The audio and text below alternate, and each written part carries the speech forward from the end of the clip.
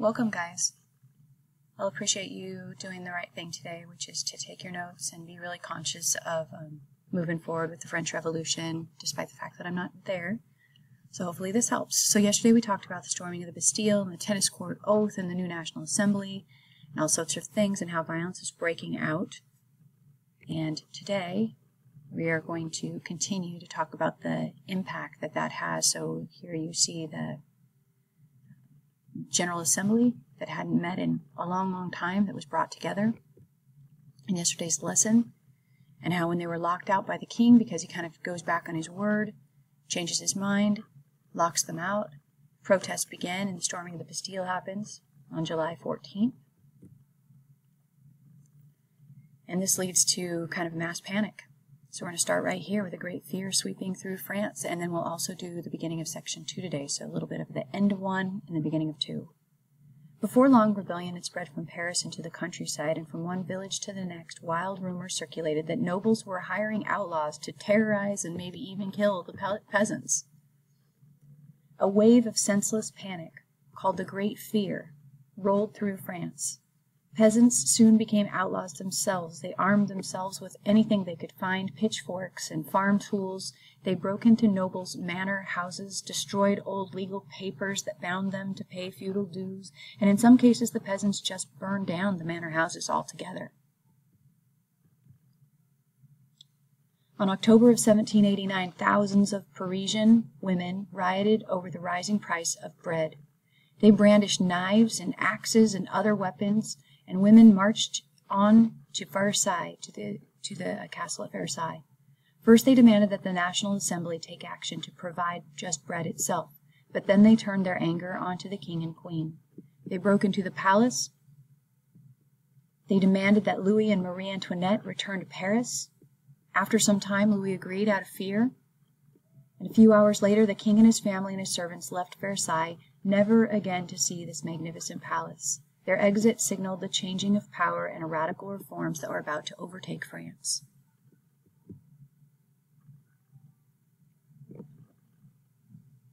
A little transition here while we transition to section 2.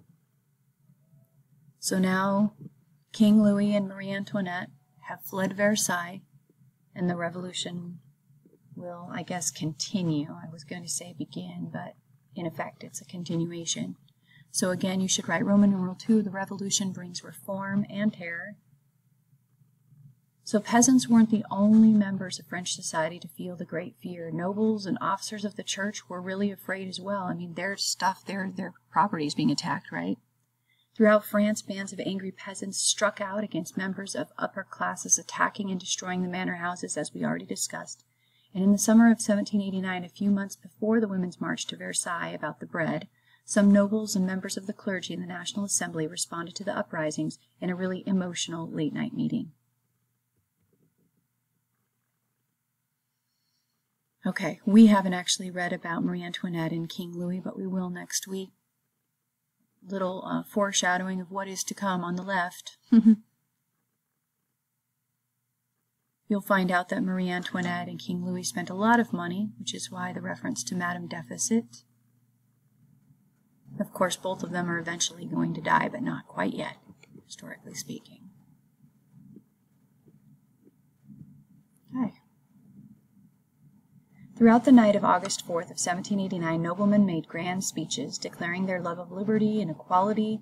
Motivated more by fear than by idealism, they joined the other members of the National Assembly in sweeping away the feudal privileges of the First and Second Estates and making commoners equal to the nobles and the clergy. By morning, that old regime, that was the First and Second and Third Estate, was gone. In its place, the rights of man. 3 weeks later, the National Assembly adopted a statement of revolutionary ideals. It was called the Declaration of the Rights of Man and of the Citizen. Reflecting the influence of the Declaration of Independence, the document stated that men are born and remain free and equal in rights. These rights included life, liberty, property, security, and resistance to oppression. The document also guaranteed citizens equal justice, freedom of speech, and freedom of religion. In keeping with the principles, the revolutionary leaders adopted the expression liberty, equality, fraternity as their slogan. Such sentiments, however, did not apply to everyone. When writer Olympe de Gouges published a Declaration of the Rights of Women, her ideas were completely rejected, and later in 1793 she was declared an enemy of the state and executed for that. So here she is up here. Olympia, I'm sorry, but you are writing ahead of your time. And so she lost her head. I know you needed that in order to understand that whole concept, yeah. Okay. A state-controlled church. Many of the National Assembly's early reforms focused on the church. The Assembly took over the church's lands. Remember that 1% of the clergy controlled 10% of the land, so this is a big chunk of land for the new National Assembly to now control. So the Assembly took the church's lands and declared that church officials and priests were now going to be elected and paid as state officials. So the Catholic Church lost both its land and its independence, and in part its political power. The reasons for the Assembly's actions were largely economic. Proceeds from the sale of the church's lands helped pay off France's very large debt. The Assembly's actions alarmed millions of French peasants who were devout Catholics, and even though they resented the fact that the First Estate had a lot of undue power, it's really hard to undo the kind of the religious ties that somebody has to their community, and that's a lot of foundation shaking for people who, especially people that are poor. The Assembly's actions alarmed millions of French peasants who were devout Catholics, and the effort to make the church part of the state offended many, including them. Though it was in accord with Enlightenment philosophy, they believed that the Pope should rule over the church, independent of the state. And from this time on, many peasants opposed some of the Assembly's reforms because of that. Hang on, last.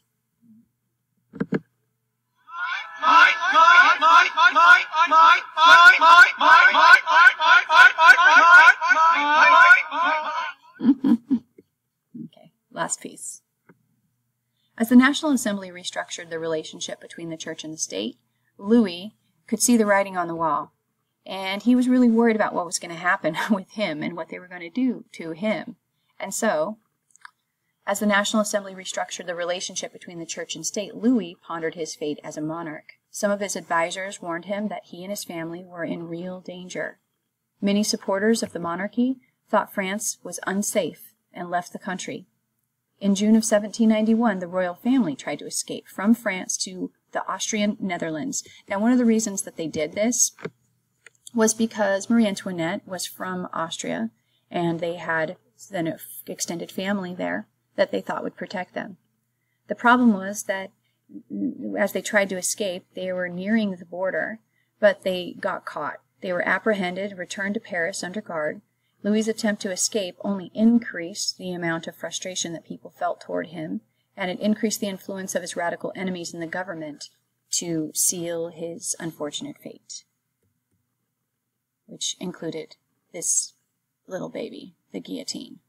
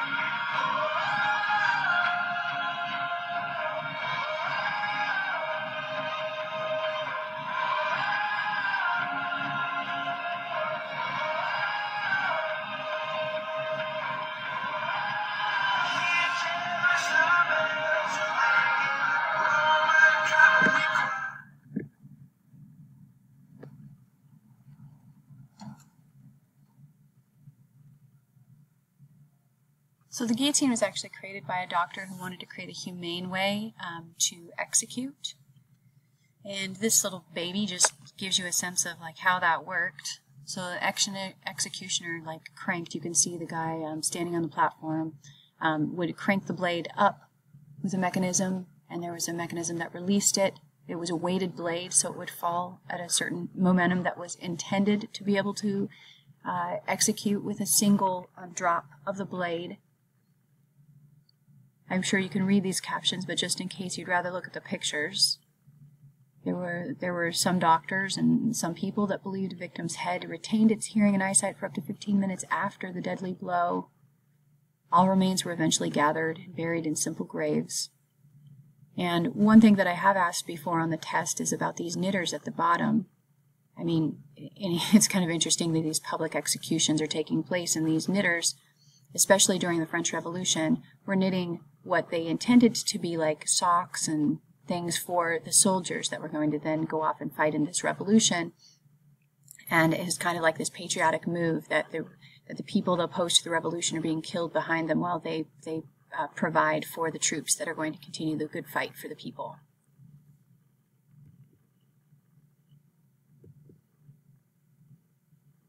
Okay, just a reminder of some of these Enlightenment thinkers that have influenced the thinking of the revolution. Thomas Hobbes. People need some sort of order, or they will fight to the last man, kind of Lord of Flies-ish. Okay, John Locke saying no, people can be left to themselves and have natural rights that they ought to be granted. If a government isn't supporting your natural rights as a person, that you ought to look to change it. Jean-Jacques Rousseau in The Social Contract that said that if a government isn't working on behalf of the people, that you have a responsibility to overthrow said government and work towards something else. Rousseau actually had a lot of other interesting thoughts that we'll read about next week.